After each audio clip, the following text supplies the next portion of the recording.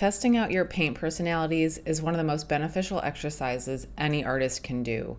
I used to do this a lot more informally on random scrap pieces of canvas or panels around my studio, but I found that it was so beneficial I decided to do a more structured version of it.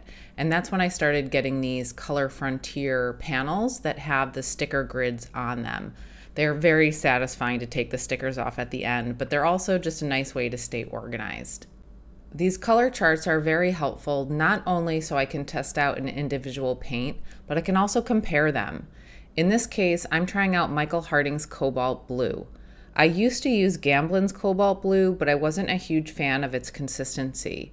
So I got a different brand, and now I'm trying this out to see how it compares both in consistency, but also in the hue value chroma, and also its glazing capabilities, and how it mixes with white. The first square is going to be fully opaque paint direct out of the tube. So I'm not adding any medium to this, and usually a single brush load is not going to be enough. I'm really putting a lot of paint down. You want to make sure you're getting full opacity and zero transparency. In the second square, we're going to be looking for a little bit of transparency. So at first, I'm not going to use any additional oil added. I'm just going to use the straight paint and see if I can spread it a little bit thinner to get transparency.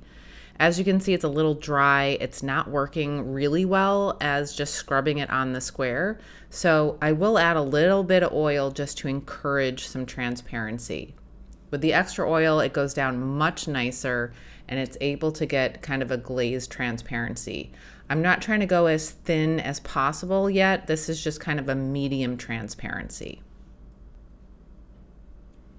And the third square is the maximum transparency that I can get out of this paint without the paint looking splotchy or a little too weak. So this is going to be the maximum chroma that this paint is capable of because it's glazed over white.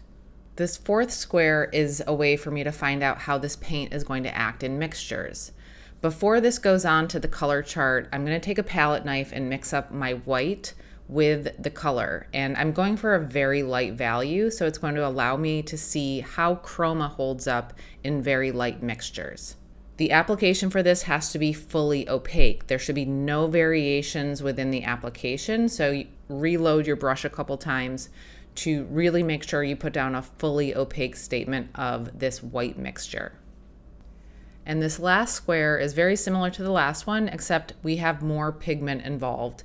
So we're going for more of a mid-tone value where maybe white is not the majority of the mixture, but maybe it's more of a half and half. And I'm trying to see, again, how the chroma holds up and also how strong the pigment is as a tinting strength. Is it weak or is it a bully? And last but not least, it is oh so satisfying to pull that sticker off.